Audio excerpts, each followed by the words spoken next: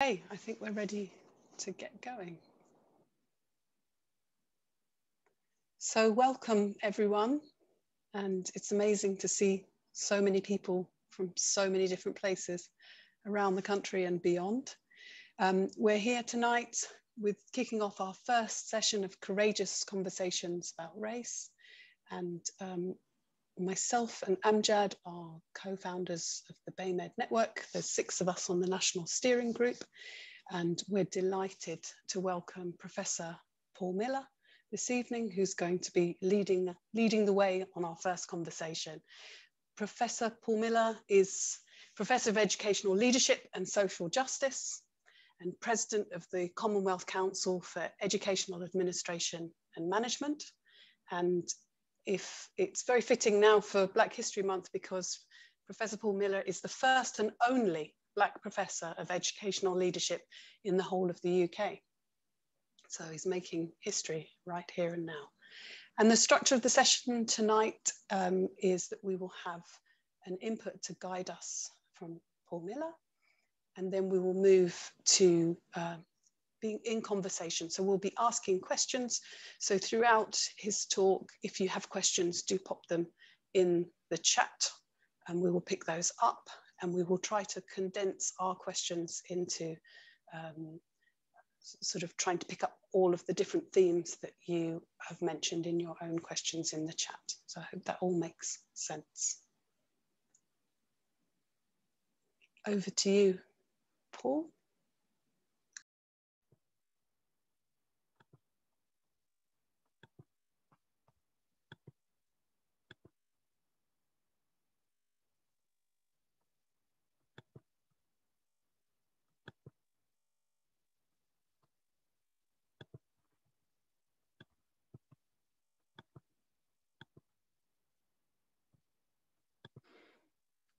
Thank you, Penny, and thank you, Amjad, and thank you, BayMed, for inviting me to be part of your series.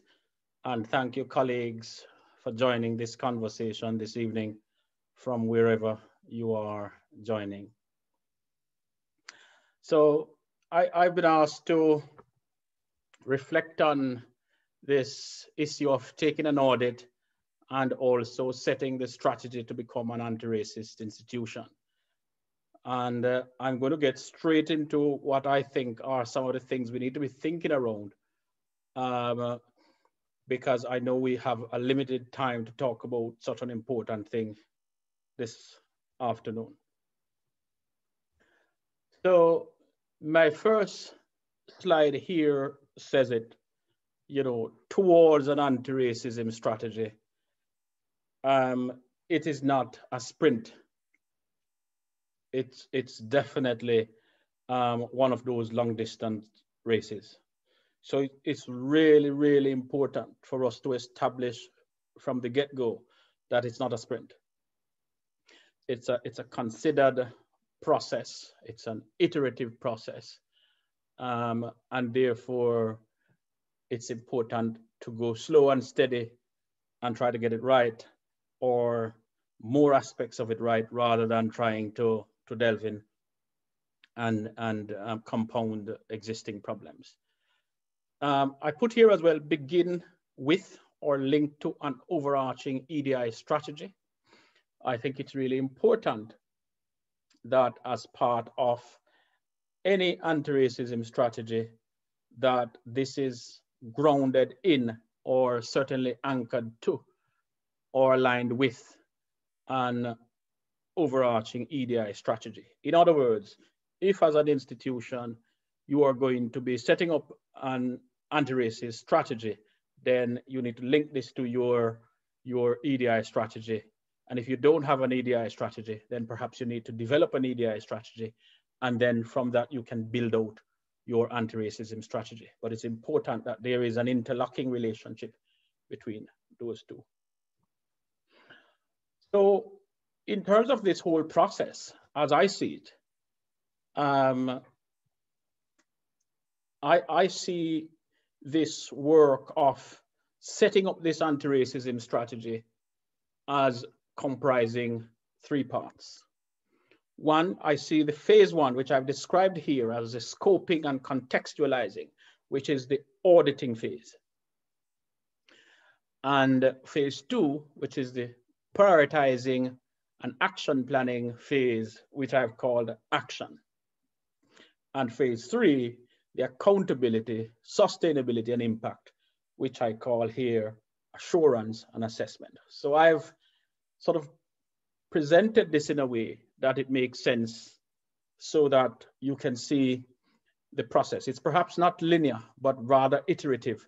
So it's important not to see it as a linear process, but a process which feeds into, but also can wrap around at different parts.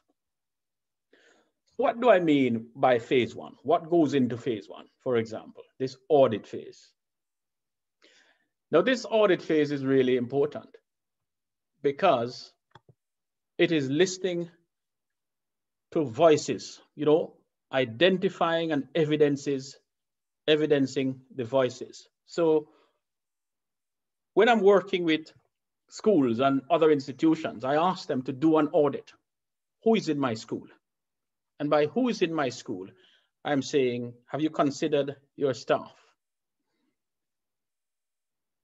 And have you considered your students? And that is all staff, not only teaching staff, but all staff. Who is in my school? And it's really important that school leaders, educational leaders get kind of granular with this kind of detail. Find out. There is a person behind that number. There is a personality, a history, a story, and it's important that we identify that person, that history, that story, who is in my school. So knowing the people who are in your school in terms of your students and also your staff. In addition to that, look at their positions and status. So for example, do BME staff occupy lower roles compared with white staff? What about our learners? Do we see that the rate for exclusion, whether temporarily or permanent exclusion, is higher among certain groups? Positions and status within the organizations. Who are the ones who are at the brunt of the disciplinary? Who are the ones who are not represented in top positions and so on? So we need to also audit that. Look at positions and status within the organization. In other words, look at how people are treated within the organization and positioned within the organization. And then the lived experiences. And it's really, really important that in addition to looking at who is in my school, we are interviewing people and asking them how they experience their organizations. It's really important because we need to hear it from their voices. We need to hear their own stories of how their organizations make them feel, whether it's our students, the curricula, or whether it's the processes and policies within our organizations, the disciplinary processes, the teaching and learning policies, or whether it's staff, the progression policies, the disciplinary policies, and so on and so forth. But we need to hear their lived experiences. So to simply do it on a technical checklist of who is in my school or a technical checklist of who, positions and status is one thing, but we need to get down into the sort of deep lived experiences of these individuals. The second part of this scoping and contextualizing exercise is about reviewing policies and practices. It's really important that we take a long, deep look at our policies within organizations. I sort of alluded to that earlier, the HR policies such as recruitment, where are we recruiting, and what is coming through in terms of applications. But even before we think about recruiting, there's a bit of work that needs to be done, which is around attracting candidates to our organization. So where are we advertising, and what's the language of the advert? What is our website saying about us, and so on. So there's an attracting bit of work that needs to take place even before we can start the work of recruiting. And progression, we need to look at our policies Do these policies cause harm to people, or are they equitable? Do they need to be revised, and so on? Similarly, the EDI policy, is there one? Do we need to review it? Is it inclusive enough? Or do we need to actually build out one because we haven't got one in place at the moment? Look at our grievance numbers, look at committee structures and committee memberships and so on. Who is in positions, who's joining these committees, who chair these committees, and so on. So we have to really look at our HR policies and practices and see how these, again, the position and status of individuals within organizations. Look at other policies, anti-bullying policies, inclusion policies, and whether these policies are at odds with the anti-racist policy, or whether these can be strengthened by having an anti-racist policy. But essentially, the whole work around this agenda calls for a timely review of all policies that are trying to tackle othering at the same time. So it's really important that that is understood. And then we need to be looking at recorded incidents and data sets. So have we been capturing complaints? Have we been capturing any issues that have arisen? We need to, what do we do with this incident log or this data set? So we need to look at our pay gaps, our exclusion data, our grievance data, our disciplinary data, and so on and so forth. Every organization is different, and therefore this kind of contextualizing is really, really important. But as we know, that context shapes leadership and leadership shapes context. So it's really important for us to understand that no two school contexts are alike. And therefore it's important that each school does these things in its own way, based on where it is at on its own journey. But it's really important, as I said, to remember that leadership shapes context and context shapes leadership. We need to think about our curriculum because that's about our students, the material that they are studying, the resources, the assessment, and so on. Audit all of these things. And this is the audit phase of the work, which is the contextualizing and the scoping. The second phase, which I alluded to earlier, is the action phase, which is about prioritizing, action planning, and implementation.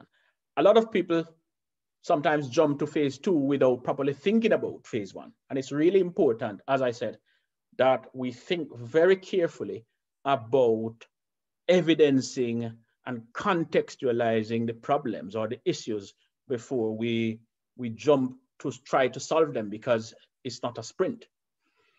So we need to establish priorities. So getting all of that evidence from phase 1, first thing we need to do is to establish our priorities. We cannot do everything at the same time. It's impossible. And we must base the priorities on evidence. And as I said here, pace the work. It's really important that we see this work as not a work that can be fixed overnight. There might be some things which can be done rather quickly, but serious anti-racism work is going to take a long time. And I've been encouraging organizations to think about 18 months, 2 years, sometimes even longer, but build out an action plan that is manageable for you as an organization. Again, thinking about your own context, but also pacing the work so that you have a better chance of doing a good job at what you're trying to achieve.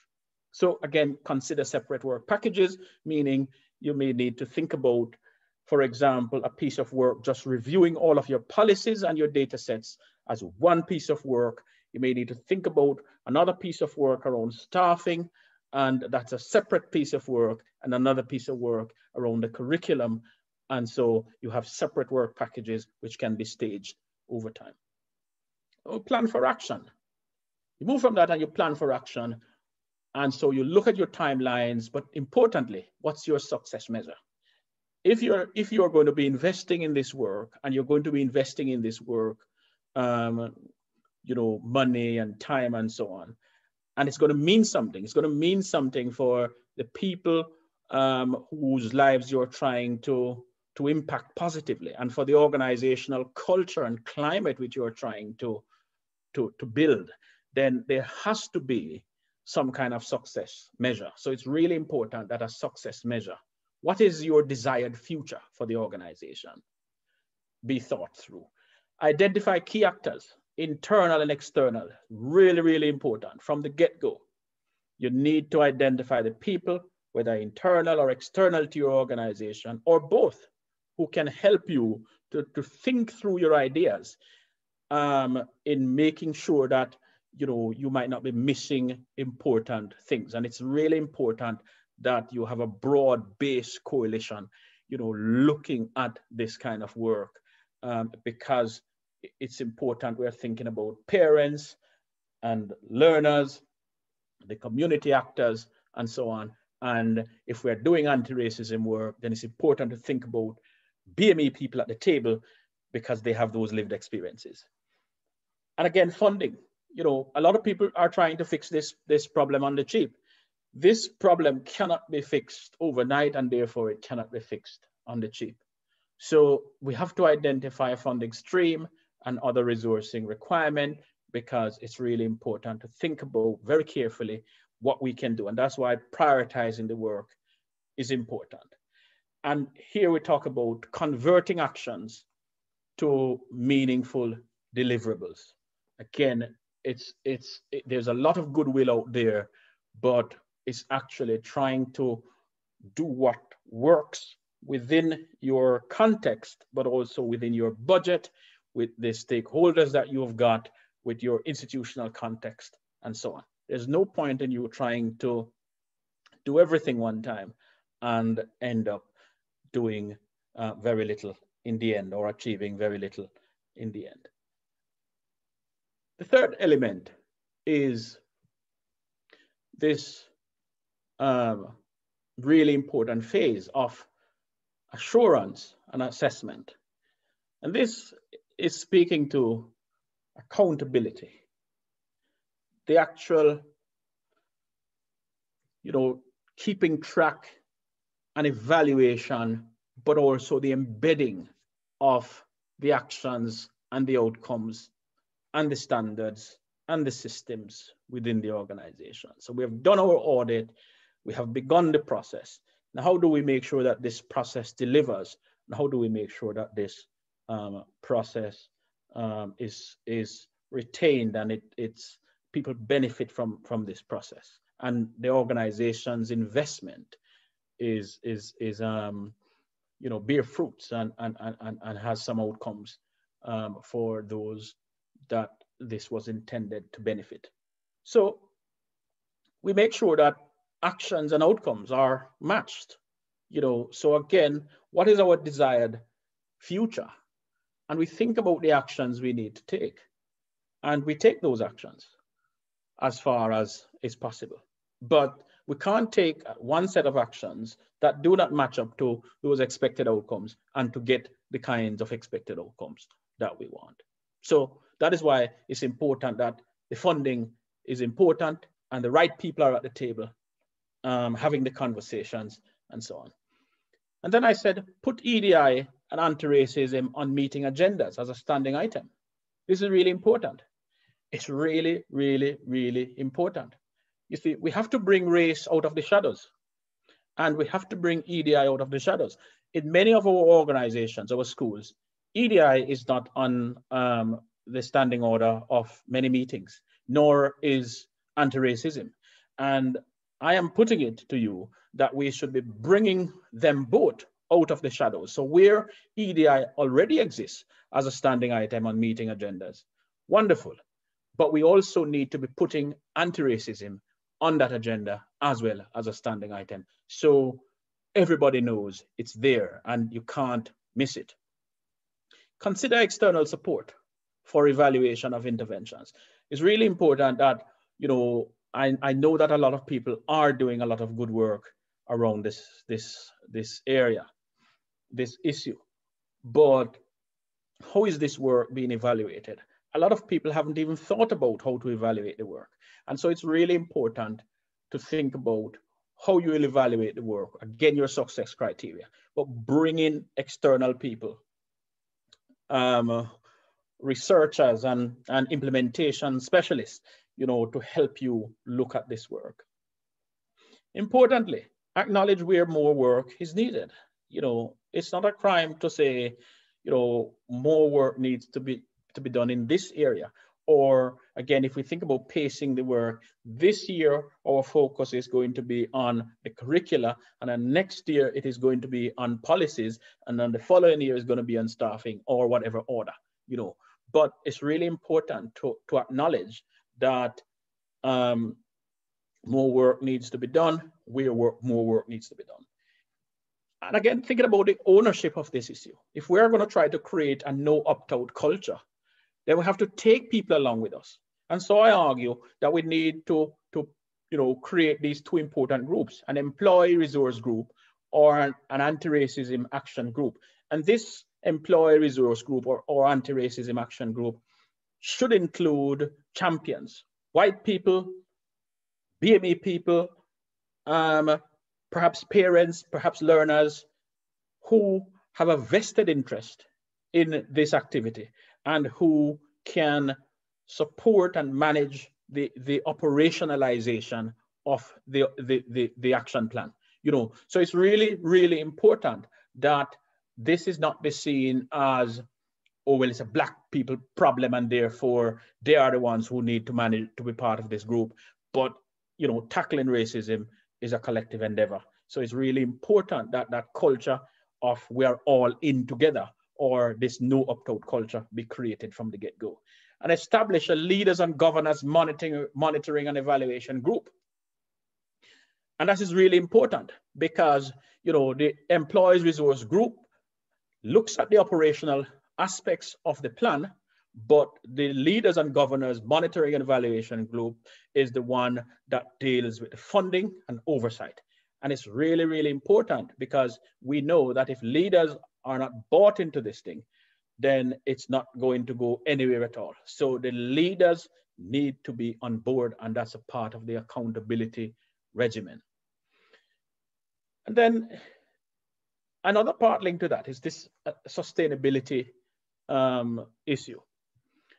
We have to build out actions from each intervention. There's no point in us, in you as an organization, inviting somebody to come in, doing a couple of seminars that you're paying money for, and then don't use the opportunity to build out some actions. And that's the way you get people to own the activities. But that is how, again, you start to tackle some of the issues. So if you are going to organize a seminar around cultural competence, or if you're going to organize a seminar for staff around the inclusive curriculum framework, then every such activity you do, you should be getting members of your team to build out individual actions or groups within your school, the history department, the English department, and so on and so forth, or the subject teams if you're in a university or a college, to be able to build out actions from each of the intervention.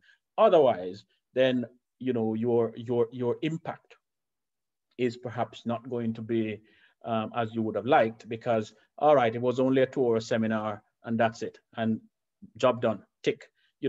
Then again, consider EDI and anti-racism as a target for all staff, as a performance target for all staff. And this is really, really important. If we keep leaving EDI and anti-racism as a matter of conscience and goodwill, then we are going to miss too many people. So it's really important that leaders begin to think seriously about making EDI and anti-racism a performance target for every single staff, whether you're the cook or you're the cleaner or you're the chief executive or you're the head teacher or whatever position you hold within the organization. This kind of collective endeavor, this no opt-out culture, is really going to be crucial to the sustainability and the impact of any intervention that we build out from an anti-racism strategy. Again, change course, speed up, slow down, take out, put in as necessary in line with new evidence and circumstances. We can't be so intransigent. We can't be so silly that we are so glued, so wedded to our plan that we don't realize that in light of new evidence or in light of new circumstances, we may need to tweak things, or we may need to take things out altogether or add in new things and so on. So it's really important. It's about intelligent accountability is what I'm saying here. Again, we have to think about a communications plan. Ensure frequent and consistent messaging to stakeholders. Again, a lot of good work is happening in organizations, but this work is not being communicated to the stakeholders. And so sometimes we see staff get frustrated, students get frustrated, and so on. It's really important for and parents to communicate and be consistent, positive, inclusive message. But think about making sure that people are aware of what you're doing and use different ways of engaging them, whether it's through online meetings or face-to-face meetings, or when these are allowable, or letters and so on. But it's really important that the message is consistent and you're sharing the wins and the progress against any actions, because people want to know that they are heard and that they are valued and that you are doing something because you care, because teaching and leading is an ethic of care, and people want to know that you care. Review and ensure adequate funding is important. Again, the funding thing, so again, this sits with the leadership and governance monitoring group, but it means that, they need to be thinking whether the money that was committed early on can do, or whether it can't do, and whether there needs to be some different arrangements in terms of who are involved, and whether you have experts from outside and so on. And I said here, document and celebrate and share success. There isn't a lot out there in terms of the published literature around what organizations are doing. And I think it's so important that organizations begin to document what they're doing and work with academics, researchers, to help them to scale up some of this work so that it is in the public domain, because if only the people within the organizations are knowing about this work, then really it's not selling the work in its full light, and it's not sharing the full impact of the work. So I think it's really important that there's a plan as well to document and to share this work and to scale it up to other parts of the organization and to other units or to other processes and so on. So the way I see it, colleagues, is that this strategy has these three elements: an auditing element, which is phase one, which is about scoping and contextualizing. And then it has a second element there, which is about prioritizing, action planning, and implementation of that plan. And then it is about the accountability and the sustainability of that impact. So that is the assurance and the assessment. So that is what, colleagues, I feel that I would want to put forward as an approach to tackling racism, or to develop an anti-racism strategy and practice within our organizations.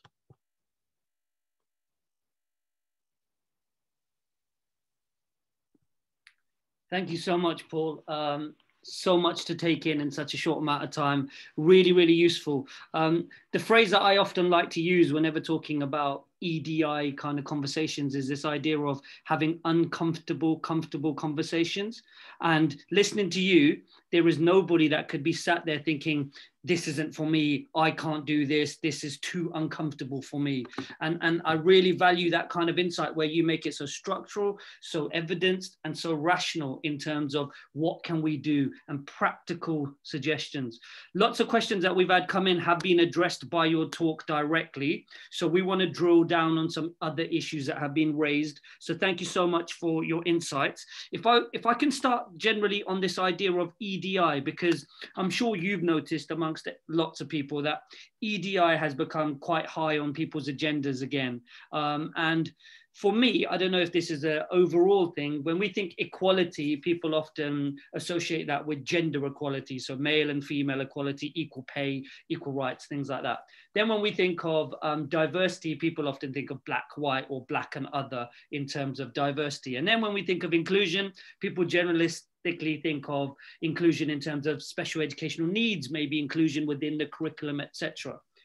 What I wanted to ask was, how does anti-racism not get drowned out amongst generalist EDI policies? So, you know, we're touching on everything and anything, but just a little of everything. And I know intersectionality, of course, is vital, but how do we ensure that we keep this at the forefront of what's going on?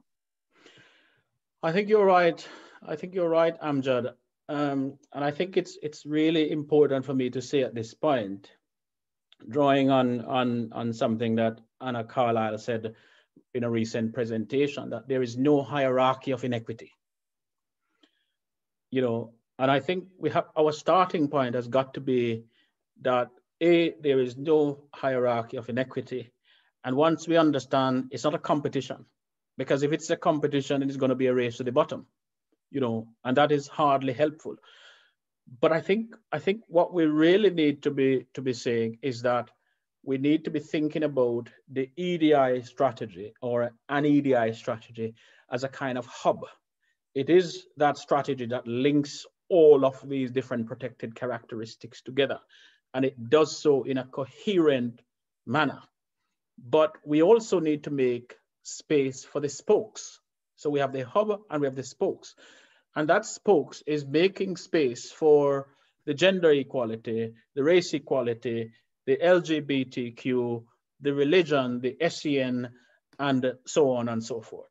So it's really important then that we understand that, you know, this is a very complicated and problematic area around EDI, but it's not a competition. There's no hierarchy of inequity. And I think although we have this hub, which I call an EDI strategy, which brings them together, it is entirely appropriate that there has to be space to reflect on the unique issues that are affecting individuals or groups within an organization, regardless of those intersectionalities you mentioned. And I think the key thing here to reference is lots of us predominantly in this conversation, especially, will be looking at the race element or the anti-racism work, especially as, you know, that's the title of our conversation today.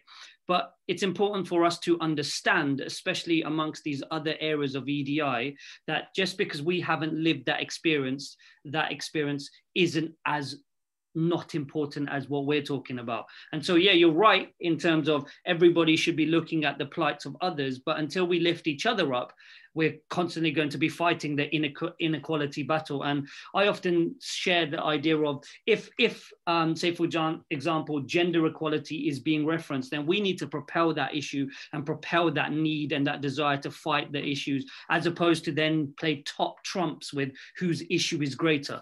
But Absolutely. The problem is, as you know, with George Floyd, with the movement, with the snowball effect that this has come, lots of people are getting impatient now and thinking, well, actually, we need something now. But I really like the fact that you've mentioned this is a long process. If we've had years and years of this not happening, we now need to build in years and years of this to happen. So I don't know if you wanted to expand on that a little in terms of how we stop.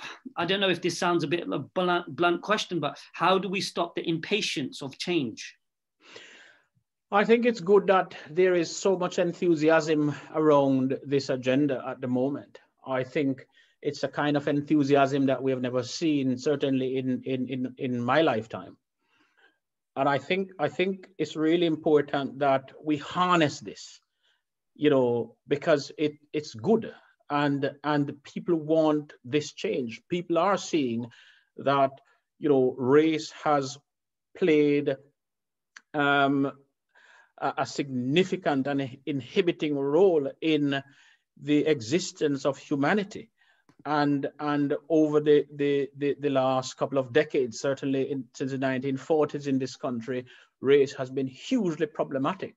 And so I think, you know, the fact that there is so much enthusiasm around this area, you know, people wanting to change, wanting to mobilize institutions and so on, is a really good thing.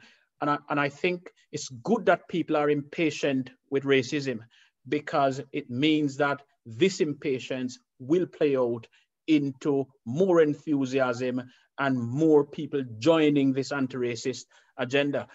My only note of caution would be, and I said it earlier, it's not a sprint. So how do we harness this collective endeavor, this collective enthusiasm, so that we don't waste this moment and this opportunity? And just building on what you mentioned about white sanction, and talking about your previous work, when we're looking at your framework of having white sanction and being initiated and engaged and all of those practices, it's important for us to note that if we are too impatient, despite the need and the desire, we might push away the collective allies that are needed in order for us to instill change. And we mention all the time that it's not just about being in the room, it's about being given a seat at the table. And it's ensuring that we could get the seat and then a voice and then move those things forward. So yeah, absolutely, the impatience is needed, but it's, like you mentioned, it's strategic, isn't it? It's making sure that you're strategic in your movements and your endeavors, rather than isolating potential support and potential changes. Absolutely, absolutely. Bro, in terms of lots of questions that have come about have been around audit frameworks and how can we build on those things. And we will touch on those before we wrap up, but I wanted to touch, personally, being a teacher, being in the classroom, curriculum is a big one. And a couple of the questions that have come about is, should we call out when curriculums are referencing, say, BAME authors or BAME artists or BAME specific people? And my kind of response to this during Black History Month was, don't cry out about there not being a need for Black History Month because it should be integrated across the year, if it isn't integrated across the year. Because I personally would rather take a month than nothing at all. So it's that idea of how do we make it seamless, but also not decry if it is a little bit bolt-on at the moment. Is that stage one, or am I just going down the wrong route here? I am with you on this one, Amjad. I think you're right. I think we make a mistake. You know, head teachers who cancel Black History Month, for example, make a mistake when we don't have a system where Black history is embedded within the curricula for the 190 days that the young people are in school. You know, so it's really, really important, as you say, to accept that, you know, we may be where we are now, which is the 1 month. And ideally, we would much prefer that Black history would be embedded across the whole piece. But I think we make a mistake if we were to sort of say, well, you know, if I don't get this a period longer than a month, then I'm not going to do anything. Or if I get the month is only sort of highlighting and sedimenting existing problems in community cohesion and so on. So I think we have to think very carefully about these mindsets. One, the aspiration is to get the Black history, BME history embedded within the curricula, but we're not there yet, and we have to be practical. We are not there yet.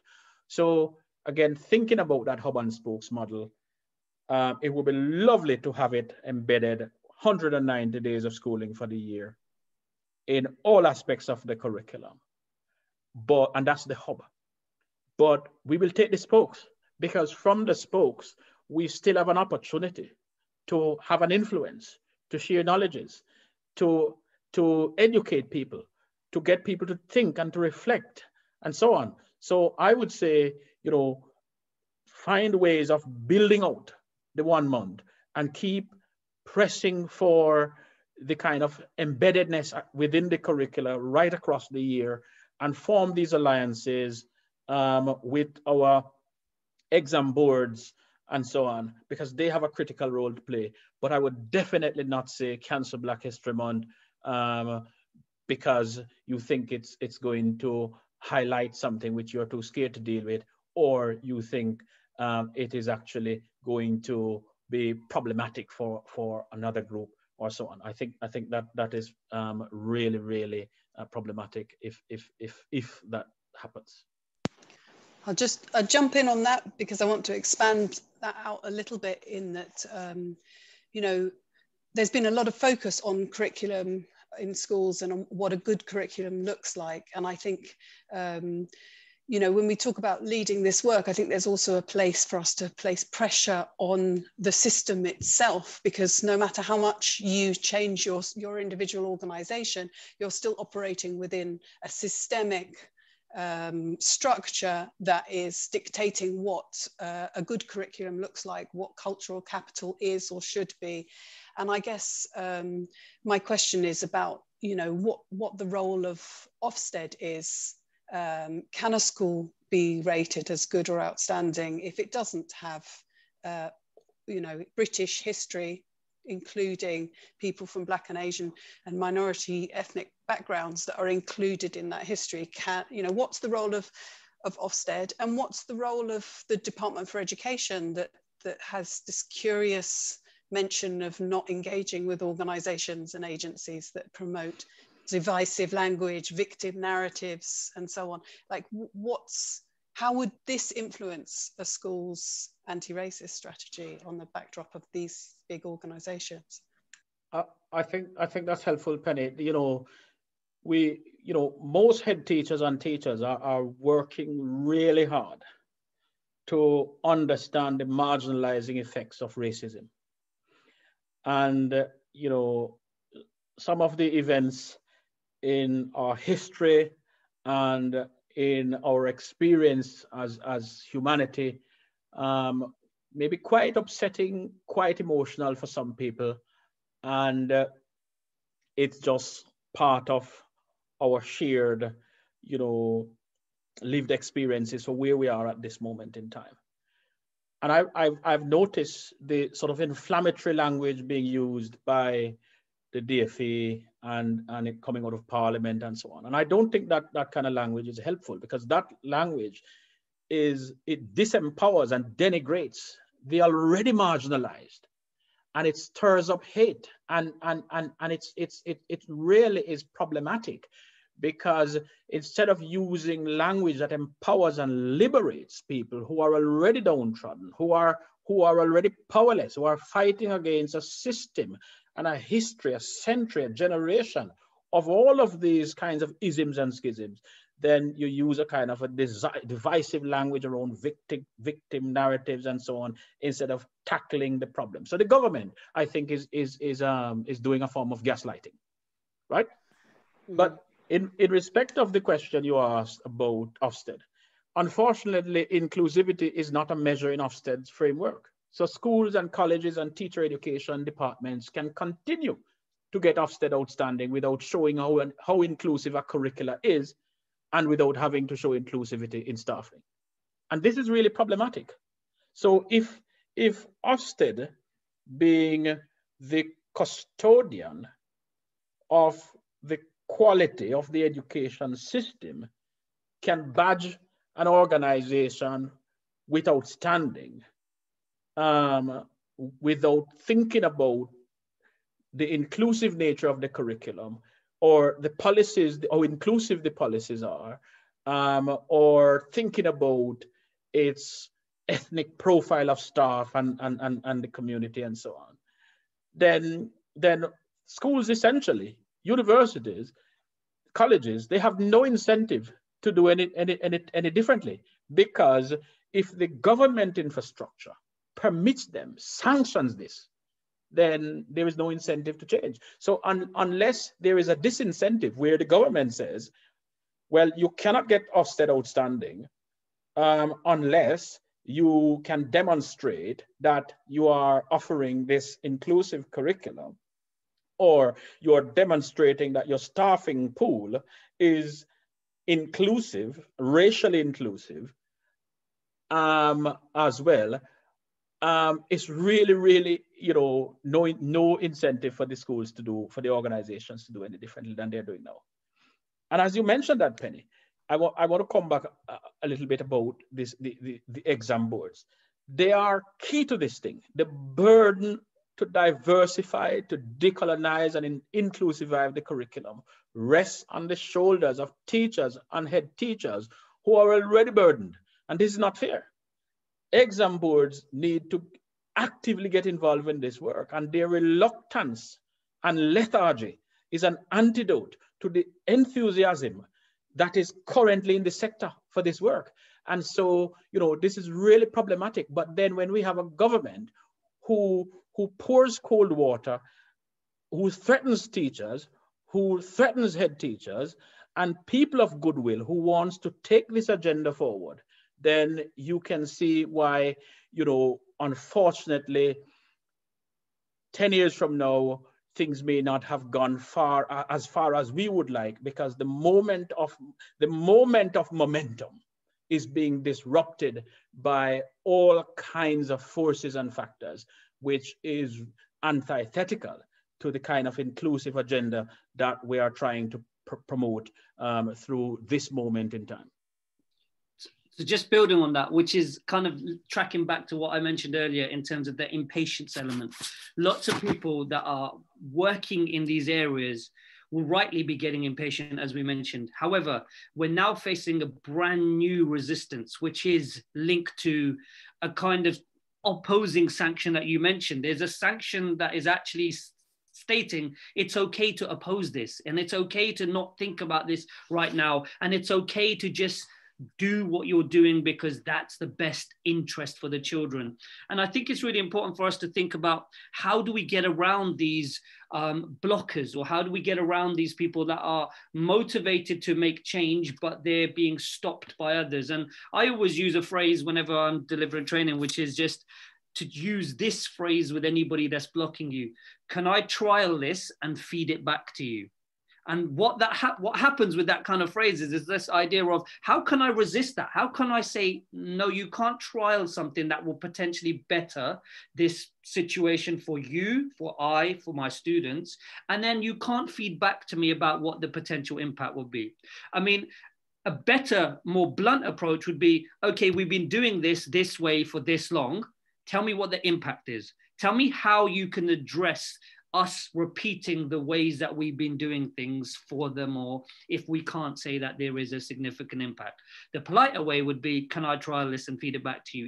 Is there any other kind of ways that people can get around blockers, or get around these people that are being told, hey, this isn't on the agenda right now, we've got to deal with COVID, this is the big thing right now, and rightly it's a global pandemic, but how do we get around those blockers? You see, thanks for that, Amjad. If we're going to create cultures of equity, then it's really important that we have this EDI anti-racism agenda being central to everything that we do. So, I mentioned putting EDI / anti-racism on performance management targets for people. That's the surest way that we can make sure that we're all singing from the same hymn sheet. If people have opt out within our organizations, then they will be blockers. But if we are saying, if you want to work here, if you want to study here, then there is a kind of expectation, a minimum charter. And therefore, these are the things you have to do, because we want to make sure that we are accountable to our publics. We want to make sure that we are accountable to the young people, to the families, and to our staff, and so on. So there cannot be any opt-out culture.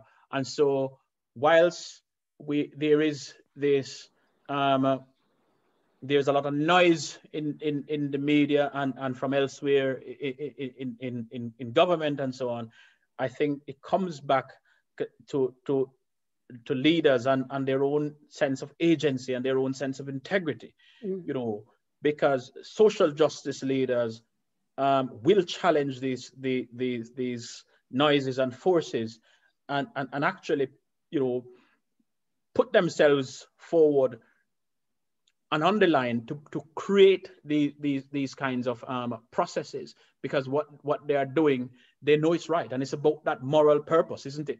That moral purpose that all head teachers talk about so much. So, you know, I think the easiest way to normalize this agenda is to make it a part of people's performance management targets, and everybody have an EDI target. And I can add into that from my experience as a chair of governors in Haringey, is that Haringey has basically said, we now have a pledge that every single school will sign up to, that we will have Black, Asian and minority ethnic children's achievement front and centre of what we do. And in order to raise their achievement, we're going to have to adopt an anti-racist strategy, because we can see from our data is shocking.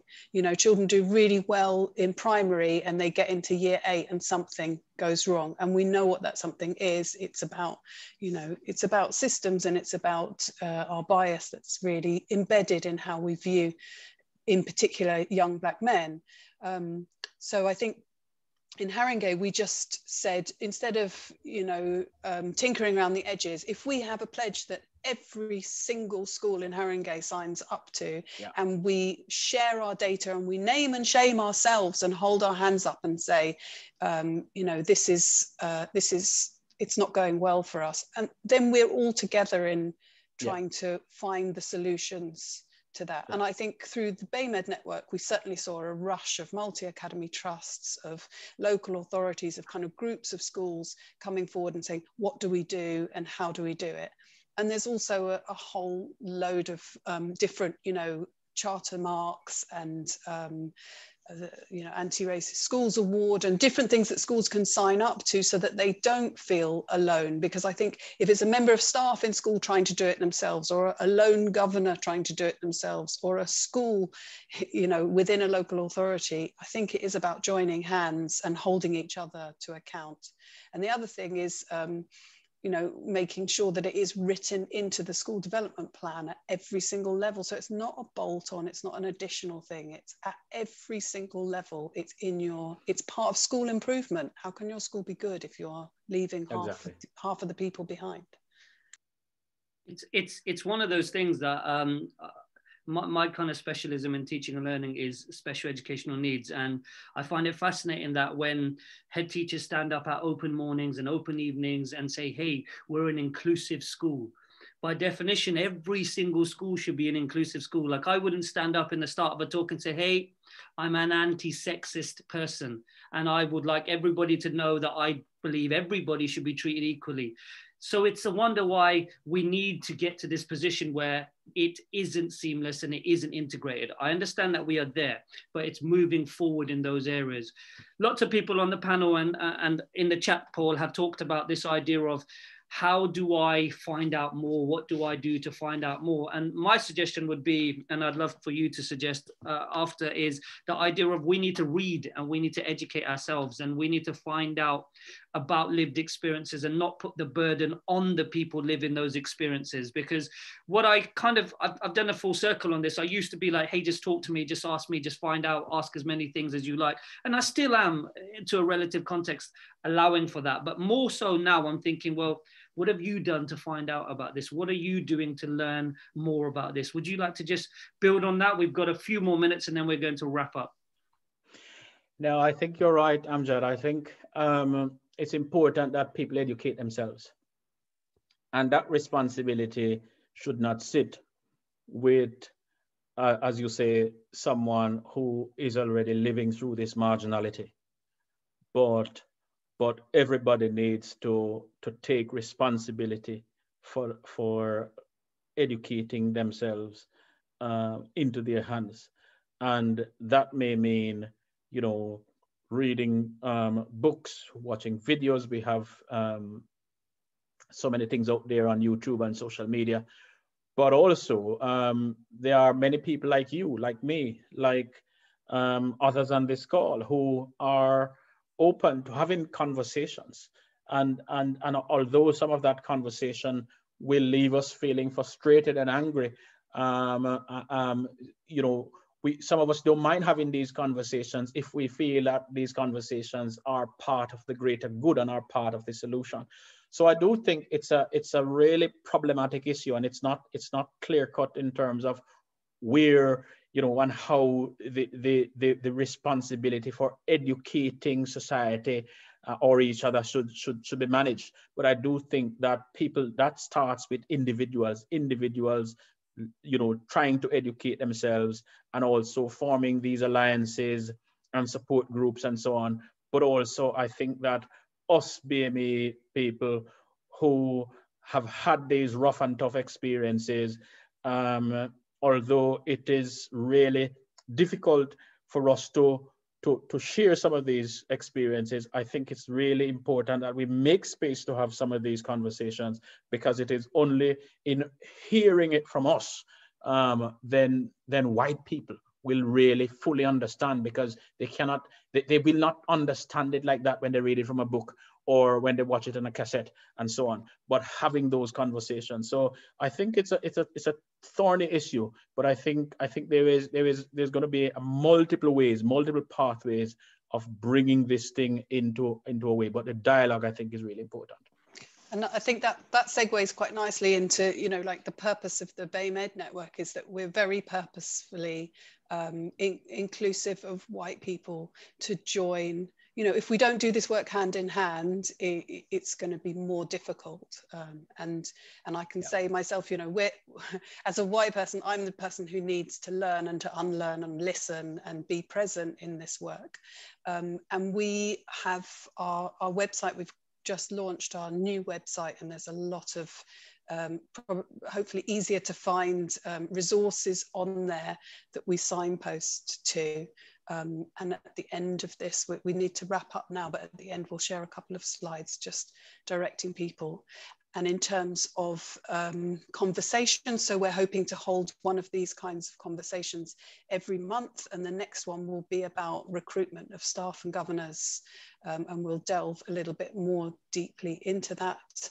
And finally, the BayMed network does have regional networks, and we're starting up a governance network as well, and we should have a SEND network and an early years network. So those will be platforms for people to have even more in-depth conversations about local issues. And just to add on to just about the BayMed network, lots of questions have gone unanswered. We've had lots and lots of questions. So please do continue the conversation on Twitter. Various people will be able to respond from the Twitter handle. And also Paul Miller is on Twitter. I'm sure he'd appreciate hundreds of questions as well. And so we'll tag him in. Do follow Paul and do continue and keep up with the work.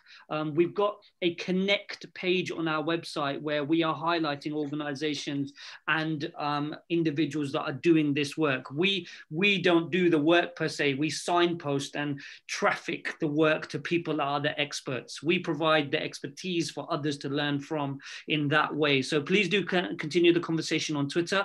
Use the hashtag #catchup and do sign up for our next conversation. But from me, and I'm sure Penny will thank you too, it's been absolutely phenomenal. Yeah, thank you so much.